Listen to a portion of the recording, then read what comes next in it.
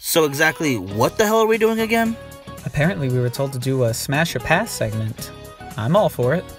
First up is Lene. Oh, you son of a bitch! Couldn't resist. Don't worry. She's a hologram, so you don't have to worry about her kicking your ass. A hologram? I'll pass. Figure not, she still scares me. A pass for me. Looks a little too young for my taste. I'll probably smash. She doesn't look bad at all. Though with that weapon and attitude, I'll probably die trying. Pass for me. She's got that look in her eye. Reminds me too much of the rabbit. Definite smash. Smash! Didn't even have to think about that one, huh? You'd have to be criminally insane not to. Pass for me. Those puns make me wonder how a person like this can exist. If anything, she'll smash you into the fucking dirt. Pass.